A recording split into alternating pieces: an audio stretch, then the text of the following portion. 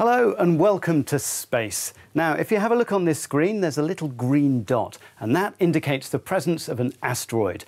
Now, if one of those hits our planet, we're in serious trouble. So what can we do about it?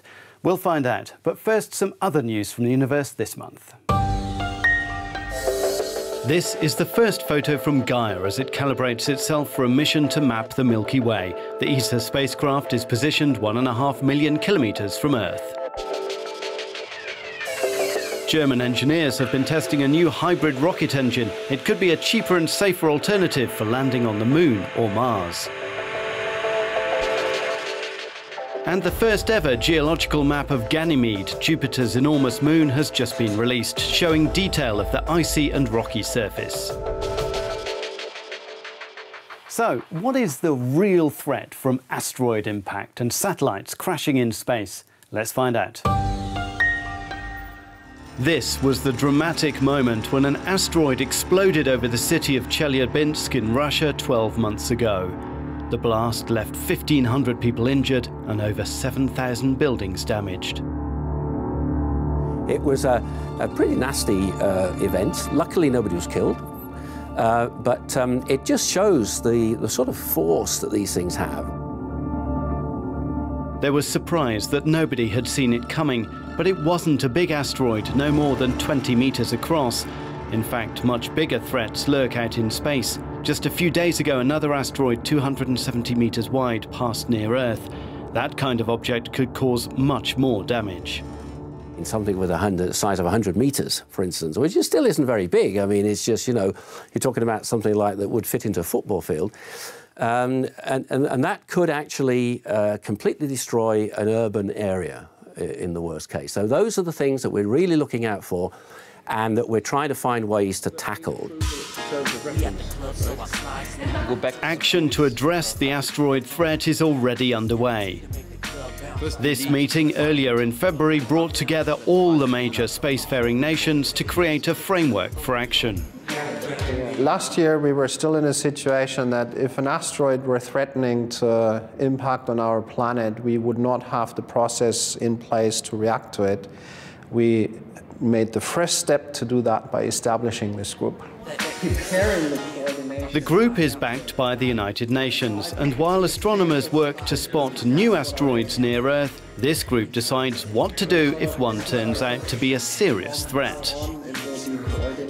So there we will come up with, say, a threshold of size or energy or something. When would we want to launch a space mission?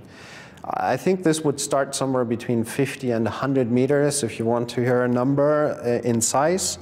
But like I say, it's not defined yet. That's exactly one of the tasks of this group, to come up with good numbers. There are an estimated 20,000 asteroids with diameters between 100 meters and several tens of kilometers near Earth. Scientists like Alan Harris develop plans for how to stop an asteroid on a collision course with our planet. So one of the main ideas we're considering is to simply hit the asteroid with a spacecraft. So it's a little bit like cosmic billiards. Cue the music and the billiard cues.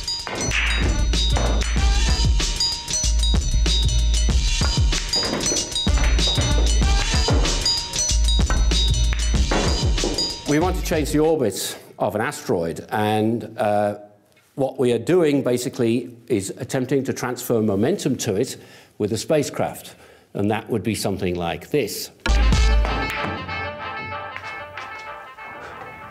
In practice, of course, the spacecraft is only a very small object compared to the asteroid. It has very little mass. The asteroid is very big. So we have to hit the asteroid very hard with the spacecraft. We have to get up to a very high velocity with the spacecraft. And we're going to try that now to cause that asteroid to change its track and miss the Earth. Yes. So we miss the Earth, we save millions of lives. Of course, asteroids aren't the only menace we face. The other is what's known as space debris. It almost certainly won't kill or injure people on Earth, but it could cause havoc amongst our current fleet of satellites. Heiner Klinkrad is Europe's top expert on the matter. It's largely rubbish from the space race. Of the 16,000 to 17,000 objects that we can track from ground stations up there, just about 1,000 are operational spacecraft. All the rest are remnants of past spaceflight activities, and more than one-half of these objects are, in fact, fragments from on-orbit collisions recently, and also fragments from on-orbit explosions. These days, missions are designed not to leave litter behind in space. And to tackle what's already there, engineers are promoting technologies that are similar to those that could be used to push asteroids off course. So the main intention to remediate the situation is removing mass from orbit. This you can do by mounting, for instance, motors on the object and then firing those motors to put a thing to an immediate re-entry. The other more subtle thing is that you artificially increase the drag force on such an object, and then the orbit will be slowly lowering over time and finally decay, mostly in an uncontrolled fashion. Two conclusions. Firstly, similar space technologies could help deal with space debris and asteroids. And secondly, both issues are being taken seriously. When you compare the risk of debris against asteroids, you can say that the debris risk is more immediate and the asteroid risk is higher. We need to be prepared for this. We need, so the next time this happens, it may not be a 20-metre object that explodes in the atmosphere. It may be a 50 or 100-metre lump of iron that comes in. And that you wouldn't want to let that impact at all.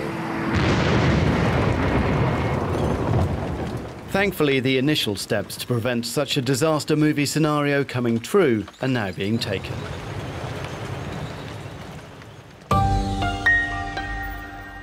Now, all year, we're following the Rosetta team as they carry out their groundbreaking mission. Let's see what's happening.